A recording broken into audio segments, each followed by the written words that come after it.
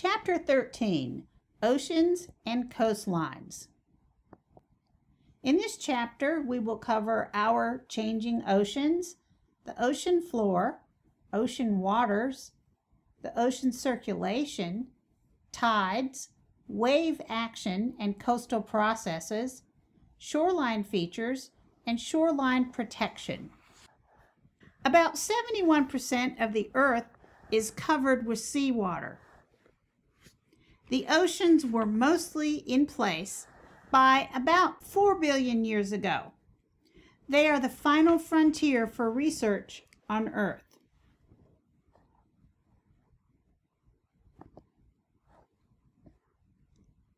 An elephant seal as a researcher. Sensors glued to her back record information about temperature and salinity of the surface waters. This information can't be gathered through satellites. Elephant seals migrate from California to Alaska and back, and they dive as deep as 600 meters. Oceans are dynamic. Water is continually in motion. The ocean and atmospheric circulation patterns move the heat around and strongly influence climate. Coastlines are also dynamic, advancing and retreating depending on the balance of erosion and deposition. Here's the rugged coastline near Malibu in California.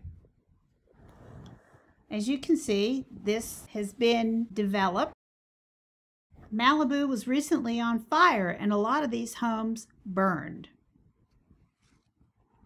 The rock layers in the cliff here provide a greater resistance to the coastal erosion that the sand dunes present along the Atlantic coast. How do oceans and coastlines change? Coastlines can advance or retreat. In the short term, the position of the coastline can change depending on daily tides and seasonal variations in stream flow. Climate cycles measured over decades, centuries, or millennia can show rises and falls in sea level. Tectonic cycles occurring over thousands to millions of years can revitalize coastlines through uplift. Humans can influence oceans and coastlines as well, and be strongly affected by oceans and their weather, for example, hurricanes. More than a quarter of the U.S. population lives along the Atlantic and Gulf coasts. From what you learned about plate tectonics, would you expect the depths to be the same throughout the world's oceans? The depth of the ocean, surface to floor, varies from 0 meters along the coast to a maximum of nearly 7 miles along the Mariana Trench. Mount Everest would sit in the trench with over 2,000 meters to spare. More than 1,500 people have stood atop Everest, and only 2 have visited the deepest region of the ocean floor. The average land elevation is less than 1 meter, but average ocean depth is 2.3 miles. The volume of water in the oceans is nearly 10 times the volume of dry land that lies above sea level. If erosion leveled the continents, all the eroded material would fit in the ocean basins with room to spare. The elevation of the ocean surface varies because the elevation of the ocean floor varies. Bathymetry, the measurement of depth to the ocean floor, and the mapping of its features. Data from ships and submarines are combined with satellite data to reveal the topography of the ocean floor. The ocean floor has mountains, valleys, plains similar to those on land. Masses of rock on the sea floor exert gravitational pull on the water, causing it to pile up and form a mound on the ocean surface. Sea level is assumed to be 0 meters. Sea level changes are due to changes in the shape of the ocean basins or long-term climate changes that trap water in ice caps or cause ice caps to melt. The sea surface has bumps and low points. A satellite measures the difference in height between the bump over a volcano and the surrounding ocean. Radars on satellites are used to measure variations in gravity, which reveals the ocean floor topography. There are 4 major depth zones: the continental shelf, the abysmal plain, the oceanic ridge, and the ocean trenches. The passive margin zones are the continental shelf, the continental slope, the continental rise, and the abysmal plain. The active margin zones are the continental shelf and slope, the trench, and the abysmal plain. Zone 1 of the continental shelf is the shallow ocean floor adjacent to the continent, the submerged continental crust that slopes away from the coast. The maximum depth is a few hundred meters. When adjacent to passive margins, it's wide. It's narrow when adjacent to active margins. The width of the shelf decreases as the sea level falls and increases as the sea level rises. During the last Northern Hemisphere glaciation, when sea level dropped, the continental shelf off the coast of New Jersey was exposed. The Hudson River cut a deep, narrow canyon into the exposed shelf on its way to the lower sea level. The canyon was later submerged when the sea level rose. The Monterey Submarine Canyon was cut into the shelf by a river flowing during the interval of lower sea level associated with the last time much of North America was covered with ice. Zone 2, the abysmal plain. The continental slope and rise are the transition to the abysmal plain. Rapid deepening of the ocean leads to a gentler slope that ends at the abysmal plain. The continental slope is marked by a rapid deepening of the ocean, a couple thousand meters. Continental rise is where sediments swept off the slope accumulate.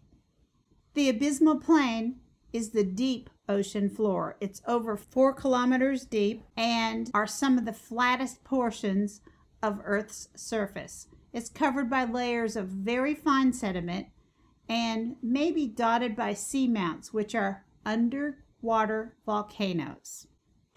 Zone 3, the oceanic ridge. The oceanic ridge system is a submarine mountain chain that can be traced around the world. Ocean floor rises from the abysmal plain to the ridge. 90% of Earth's volcanic activity happens at ocean ridges. These don't heat the water very much because heat rapidly dissipates. The depth is about 3 kilometers above the ridge crest. The central valley beyond the ridge crest is the region of submarine hot springs, hot smokers. They are home to some really strange life. Here's a hot smoker vent where the mineral-rich heated waters are expelled into the cold waters of the deep Pacific Ocean. And right here you can see the equipment that's being used for this exploration. Here's a white crab and a tube worm colony. Zone 4, the oceanic trench. Active continental margins where 2 plates converge form an oceanic trench near the subduction zone. Narrow and deep, in fact the deepest places on Earth. This marks the place where oceanic lithosphere descends into the mantle. It's 4 to 7 miles deep. Where did our oceans come from? Early Earth was a hostile, hot mass of nearly molten rock. Violent volcanic eruptions put gases, including water vapor, into the air. As Earth cooled, this water vapor condensed into liquid water. The more the planet cooled, the more water could collect in the hollows and baby oceans that grew into our present oceans. Although the water in the oceans has been present for about 4 billion years, the present ocean basin configuration is the result of plate tectonics, and no ocean basin is older than about 200 million years old. Even now, oceans and seas continue to grow or shrink as plates diverge or converge. Oceans are salty because seawater contains dissolved salts and minerals.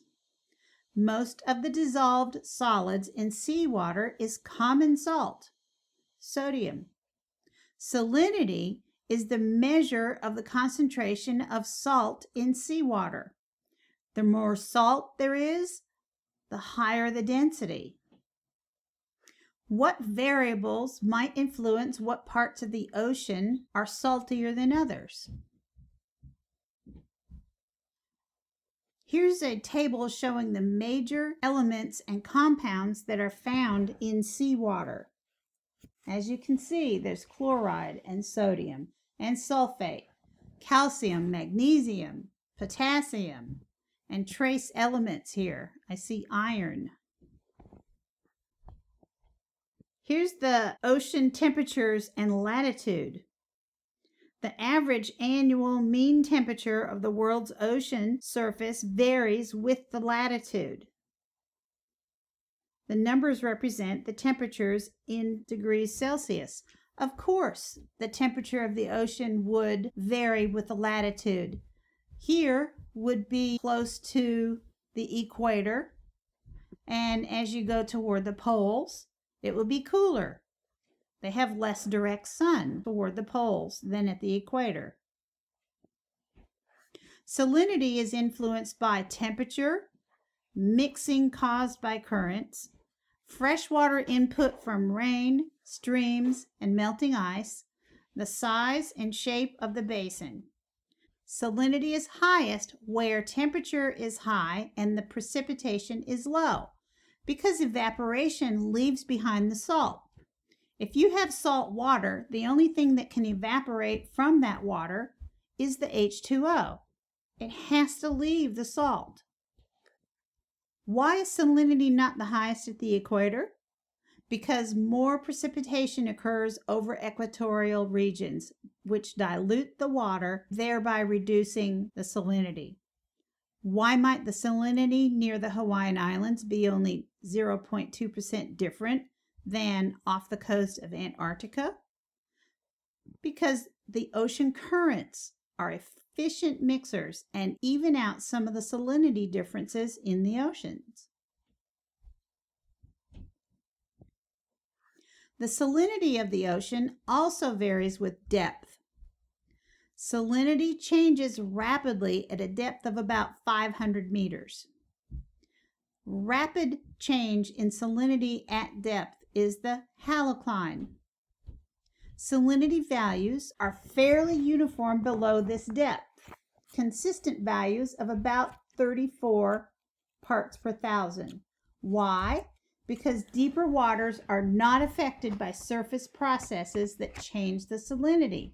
For example, evaporation and stream flow. Water cannot evaporate anywhere except the surface. It's the only place that the water can change from a liquid to a gas. Temperatures vary according to latitude. The ocean temperatures are affected by solar insolation, ocean currents. Temperatures are the highest where solar energy is the highest. Water has a high specific heat. The amount of thermal energy required to raise the temperature of 1 gram of material by 1 degree Celsius. The temperature of a material with a high specific heat will not rise as rapidly as one with a low specific heat. Water can absorb a lot of thermal energy without displaying much of a change in temperature. Water actually is way slower at absorbing and releasing heat than land.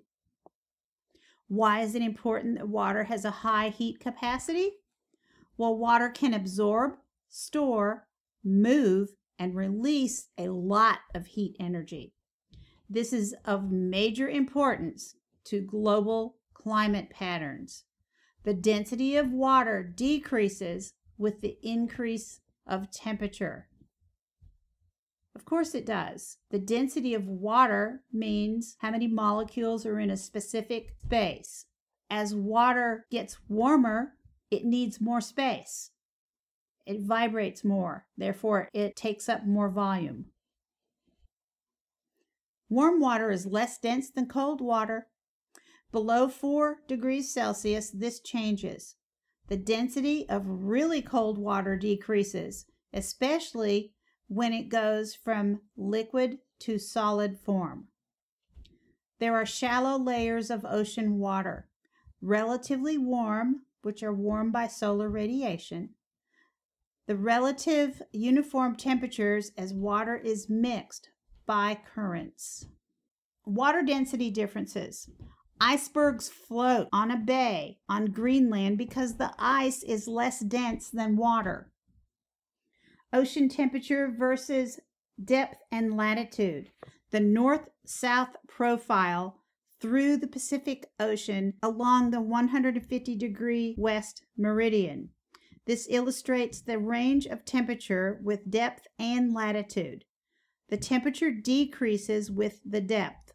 These temperatures are corrected for the temperature changes caused by increasing pressure with depth, thus called potential temperature. The most rapid temperature changes, the thermocline, occur between 100 and 500 meters, which is about 328 and 1,640 feet. The black pattern represents the seafloor bathymetry along this profile. Temperatures are expressed in degrees Celsius. The third factor that affects density is pressure. The uniform increase in pressure with depth slightly increases the density of the underlying water. Salinity, temperature, and pressure combine to create a density profile. The pycnocline is rapid increase in density from 200 to 1,000 meters depth. Density is uniform below the pycnocline. Ocean water. There are 3 main vertical density layers. There's the surface, which is about the top 2%, the middle, which is 18% of the ocean, and the bottom is 80% of the rest of the water. Here's a graph showing the density versus depth. The density is the lowest at the surface, right here. So it would be toward this side of the graph. It increases to a depth of approximately 1,000 meters, and then the density is generally uniform below the pycnocline. This is the distribution of ocean currents. Notice the circular patterns, also called gyres, which are clockwise north of the equator and counterclockwise south of the equator. Which current transports the warm water and which carry the cold water? Well, right through over here, you would see the Gulf Stream, which influences the coastal weather of the United States, as well as Ireland, Scotland, and England over here. The winds move the ocean water. There's friction between the wind and the surface water. Oceans follow prevailing wind direction, except where current encounter a barrier, like a landmass. Only 10% of the world's ocean water is moving in surface currents. This is a narrow, high-temperature Gulf Stream. Here's how the Gulf Stream travels along the coastline, and then it goes over toward Ireland, Scotland, England. The circular patterns in the atmosphere generate gyres. It's clockwise in the northern hemisphere, counterclockwise in the southern hemisphere. Water takes months to years to complete one gyre circuit. The fast-flowing boundary currents at the western extents of the gyres redistribute warm tropical water toward the poles. For instance, the Gulf Stream. Eastern portions of the gyres carry colder water from the high latitudes toward the equator. For example, Canary. Ocean circulation, currents. The Atlantic Ocean currents and sea surface temperatures averaged for April through June. The Gulf Stream and the Brazil currents represent bands of warm currents. These are yellow and light green colors. They are along the Atlantic coastline of North and South America. The Canary and the Benguela currents are broader regions of cooler water, which are the dark green, that move south and north along the coasts of northern and southern Africa, respectively. There's something called the Coriolis effect. The Coriolis effect is in the atmosphere as well as the ocean circulation pattern. So it affects the global winds and the ocean currents. It deflects to the right in the northern hemisphere and to the left in the southern hemisphere because the Earth rotates from the west to the east. That's the direction that it spins. The objects near the equator actually move faster than those near the poles because there's more distance to cover in the day's rotation. The planet beneath the circulating wind and water moves its position, leading to the deflection. You can compare this to a merry-go-round. Imagine that you are standing at the edge of a merry-go-round and you are going to throw a ball to your friend watching you on the merry-go-round. The merry-go-round is spinning. Can you throw the ball straight to the person? Or do you have to aim it a little bit behind or in front the person so that it goes directly to them? It can't go straight. You have to curve it because you're spinning and the ball is not going to go where you think it's going to go if it goes straight. Imagine you're in Panama City, Florida. At noon, you fire a rocket directly toward Columbus, Ohio. Pretend like this is a merry-go-round. The rocket has a northward velocity, but it also has a faster easter velocity due to the Earth rotating east. The rocket will land east of the city of Columbus, the apparent deflection. So it's going to curve. It's going to go this direction. Continents can affect ocean circulation patterns. The closure of the Isthmus of Panama influenced circulation patterns in the Atlantic. The western currents forced north and it strengthened the Gulf Stream. The warmer waters into the North Atlantic. It raised temperatures in Europe. And the winters were milder in Europe and North United States. This shows the distribution of continents and oceans between 14 and 50 billion years ago. The Isthmus of Panama was open, which allowed the water to circulate between the Atlantic and the Pacific Oceans.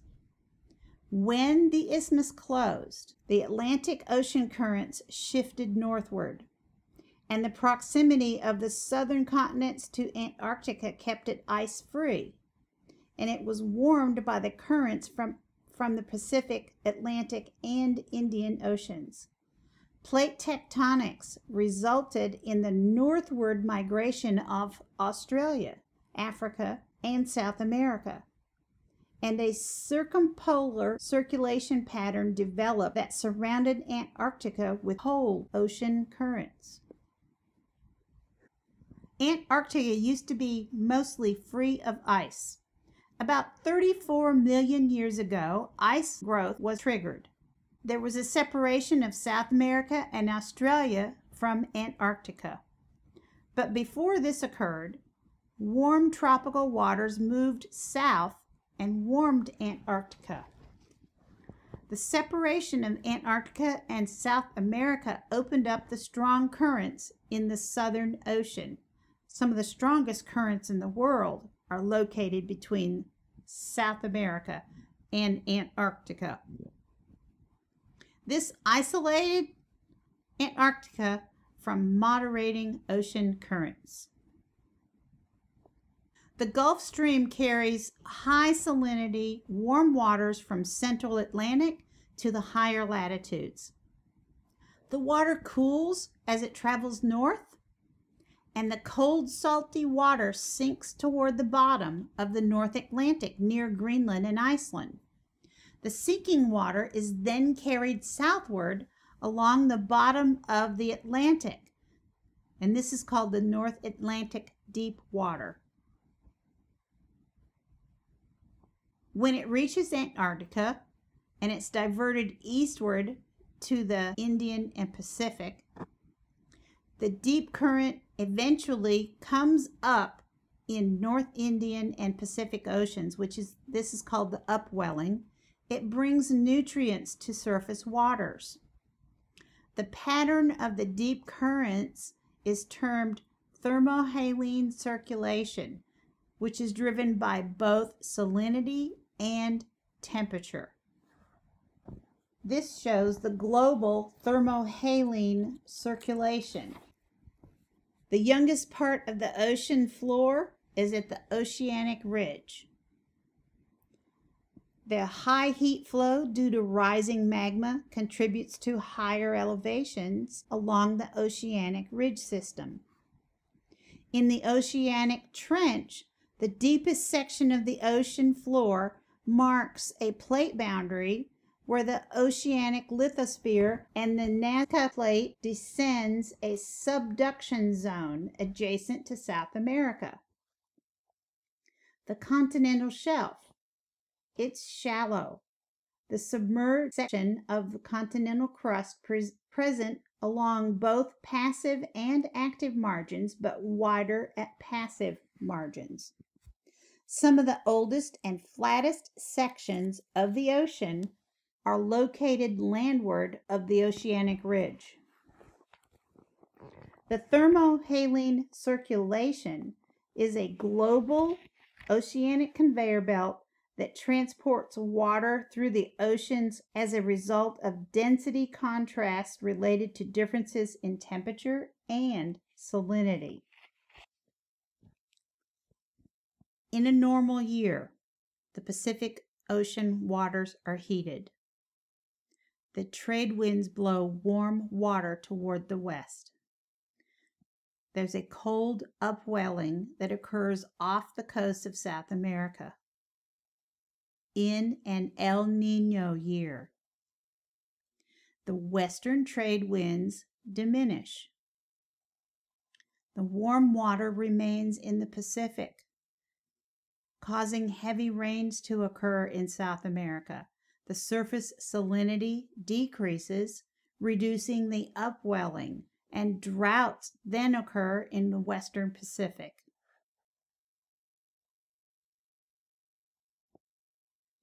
In a La Niña year, the cold conditions dominate. There's droughts in South America and western United States. There will be severe weather in the western Pacific. oceanic circulation. Sea surface temperature anomalies and elevation for El Nino and La Nina events. The red colors indicate the water temperatures.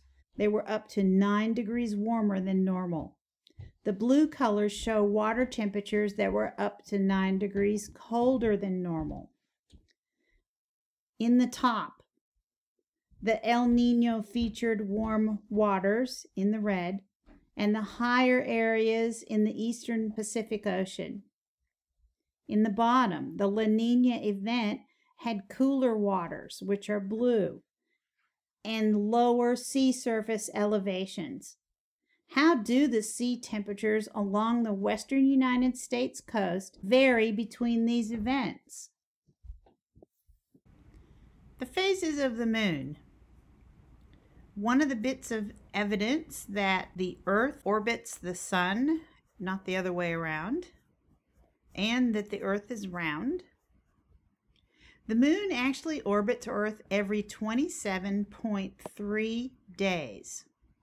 The new moon, right here, is when the moon is between the Earth and the sun. Therefore, all we see from Earth is the shadow. The full moon is when the Earth is between the sun and the moon, and therefore we see it's all lit up. The moon affects tides. The tides are changes in the sea surface height caused by the gravitational attraction of the moon and a little bit by the sun too. The water envelope is quite exaggerated. It's this egg-shaped section right here. The spring tides are shown in this drawing on the left. It's the largest gravitational pull that caused the largest tidal bulge and the highest tides. The sun and the moon actually work together. See, the sun and the moon are on the same side of the Earth here. Neap tides are shown in this drawing. That's when the gravitational pull is the smallest and result in the smallest tidal bulges or the lowest tides. The sun and the moon are on opposite sides of the Earth. A spring tide is when the sun and the moon exerting pull on the Earth in the same direction. It occurs during the new moon. The neap tides, the sun and the moon exert the pull on the Earth in different directions. What would happen to spring tides if the moon were farther away from Earth? Would the tides be higher, lower, or no change? Because the Earth rotates faster than the moon orbits, the location of the tidal bulge changes. The moon is not always over the same spot on Earth. The moon is essentially stationary while Earth rotates on its axis. Imagine tidal bulges as stationary as Earth rotates below them. A coastal site would rotate below 2 tidal bulges, or high tides, on opposite sides of the Earth each day. It would pass through 2 minima, or low tides.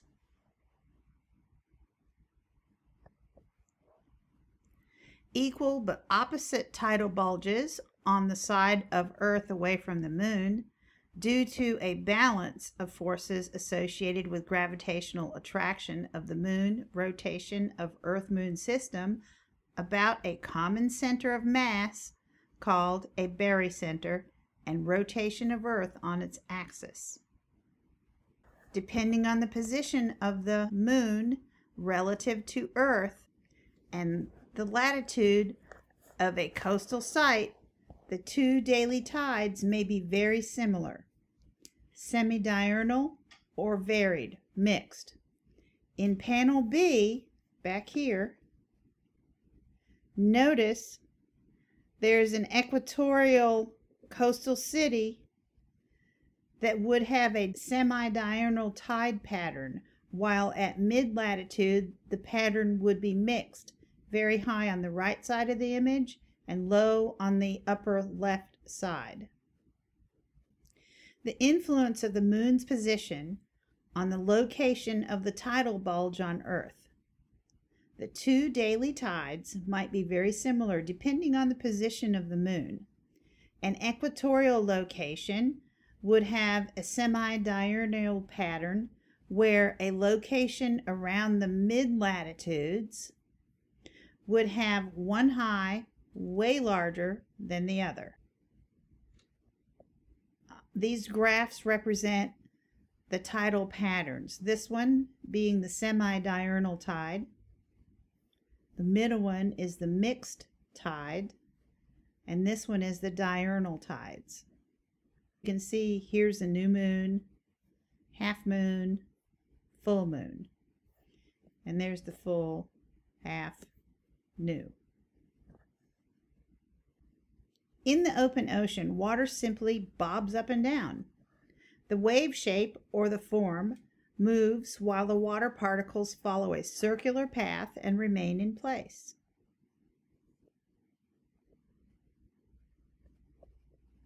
Wave size, speed, and direction are controlled by winds. The waves we see in the ocean are the result of wind energy transferred to the surface water. Wave action affects only surface waters. It does nothing to anything underneath. The motion decreases downward to a depth equal to about half of the wavelength, called the wave base. The deeper the wave base, the more volume of water is involved in the wave. Wave heights. The red, orange, and then the yellow are the largest waves, shown in this drawing.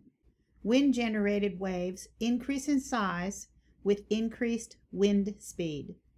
The wind speed and distance over which the wind blows, called the fetch, determine the frictional force and ultimately the wave height. Large waves come from high velocity, steady winds blowing across a wide area with no obstructions. Which ocean do you think has consistently taller waves, the Atlantic or the Pacific? Why do you think that? Well, think about Hawaii. Hawaii is located right here. And look, there's yellow. The yellow area indicates some of the largest waves. Look at all this open ocean here. In Hawaii, some of the largest waves are there because of all the open ocean and the trade winds. As a wave approaches shore and shallower water, it is slowed down by friction and its length decreases, so the wave becomes taller and steeper. The wave eventually collapses due to over-steepening, called a breaker. The water actually moves forward here, right in there.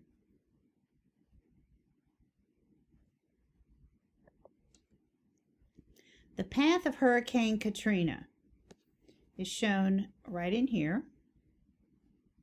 42040 is a station that actually recorded wind speed and wave height. Here, the average wind speed for 10-minute intervals is recorded. And here, the significant wave height. You can see it kind of correlates with the wind speed right here.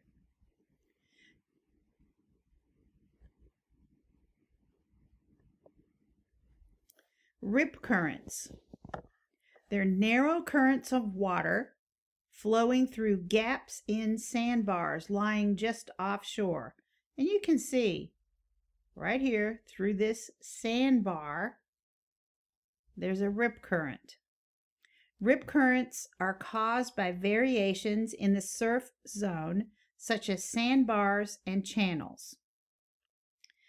You see the location in the picture that might be dangerous if you were swimming? Yeah, you wouldn't want to be swimming out here. Do you think you could see it from the beach? If you know what you're looking for, you can, yes.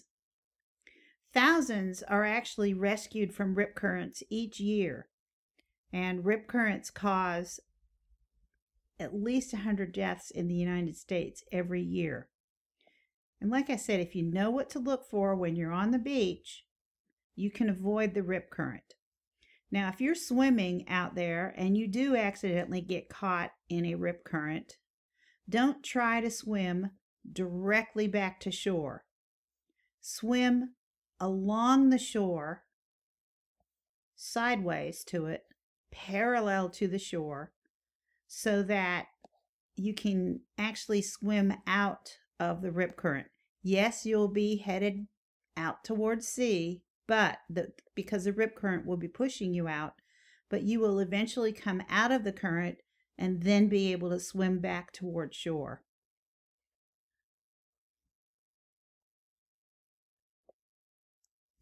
Irregularities in the shoreline or changes in seafloor can change the shape and the direction of waves, can cause the bending of the waves toward the shore.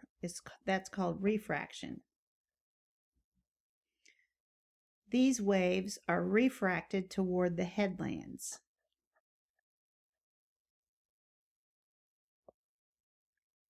Refracted waves accelerate the headland erosion.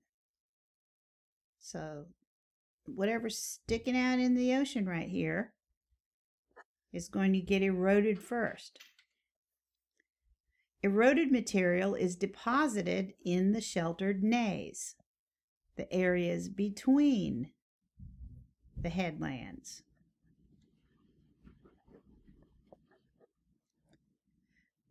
Here, continued erosion straightens the coastline, so the part that was sticking out is no longer sticking out. It's been eroded away and deposited in between the two headlands and smoothed out.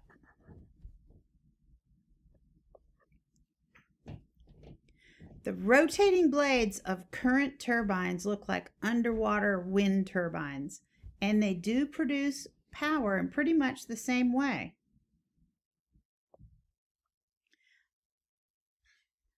Turning waves into energy.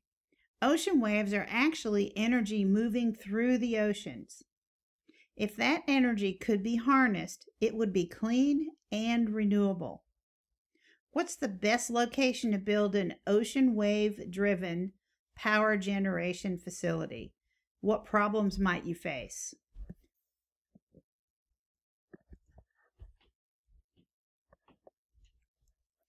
Shorelines are constantly changing as the materials are eroded, transported, and deposited through a process known as the sediment budget. This headland is being eroded.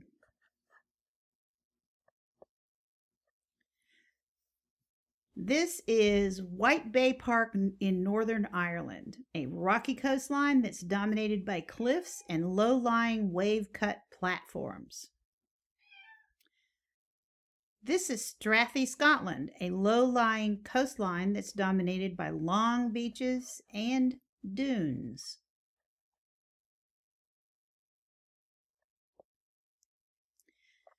This is a photograph of Assateague Island in Maryland.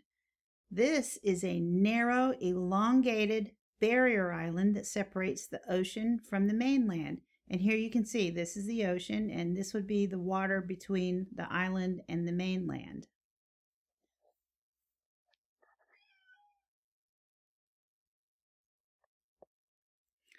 What do waves do to the coastlines? Well, they cause erosion, wearing away headlands and filling in the bays. It straightens out the coastline. It transports material and deposits sand and other materials.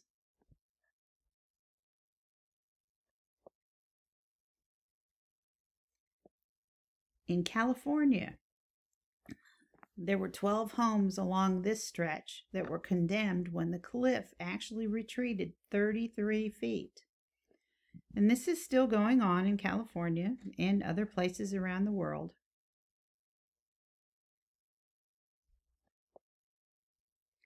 The erosion rates of the coastline along the Atlantic shore and the Gulf Coast are about 3.3 feet per year on average. The erosion is worst on loose, unconsolidated sediments, and it can be accelerated by surges caused by storms. Shorelines can also experience deposition. The shoreline grows in width with deposition of sediment. Head-on currents carry sediment onto and off the beach, but it may deposit sand in the sandbars offshore during storms. Longshore currents transport the sediment parallel to the beach in the surf zone.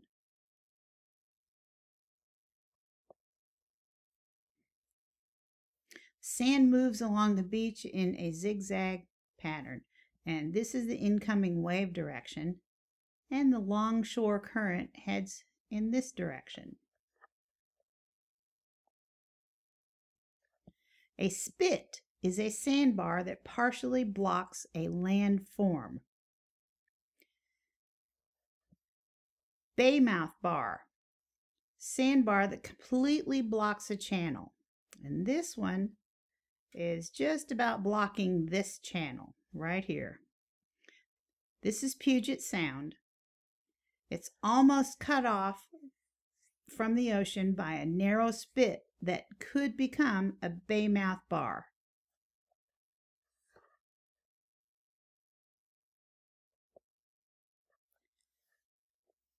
This is Tomales Bay near Point Reyes in California before a storm. And here it is after a storm. Same place. Sand was transported along the shoreline from the left side of the image toward the right side and deposited. A lot of it was deposited.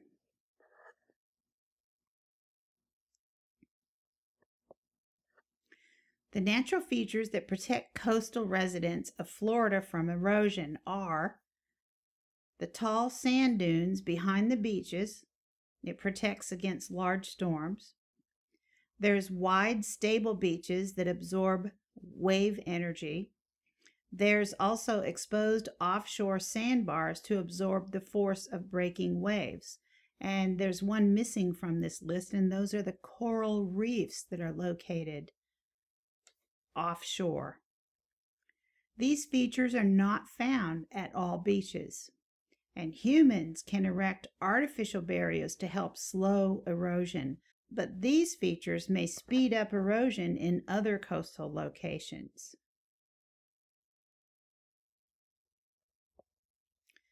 The sediment budget. The sediment budget is the balance between the material deposited on the shore and the material eroded from the shore. Humans can influence the sediment budget and coastline features by their actions. For instance, if humans were to dam a major river, it can cause a result in sediment starvation because the sediment that would have been deposited along the shoreline is trapped upstream. Humans can also build structures to try to combat dangerous erosion processes.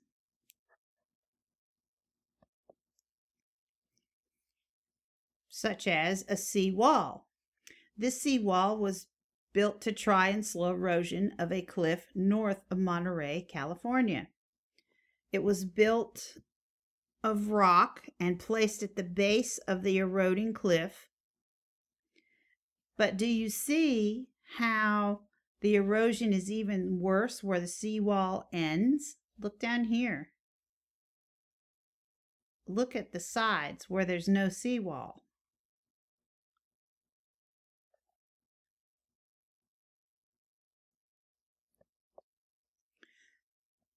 A groin can be built, which is a wall-like structure built perpendicular to the shore, and they're barriers to longshore currents. It causes deposition on the upside, on the up current side, but erosion on the down current side. This groin was built across from the LA International Airport. Breakwaters can be built. These are barriers that are built offshore to protect part of the shoreline. It slows the waves and allows the beach to grow behind them. The unprotected parts of the shoreline often erodes more quickly when these are built.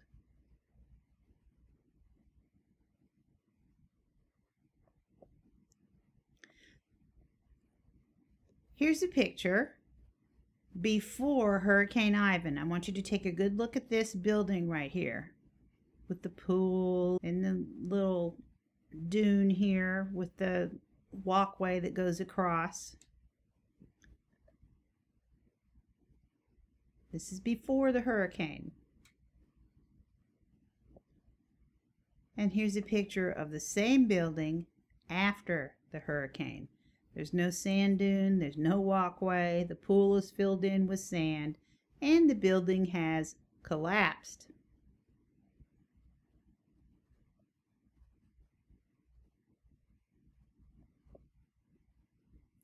And this ends chapter 13.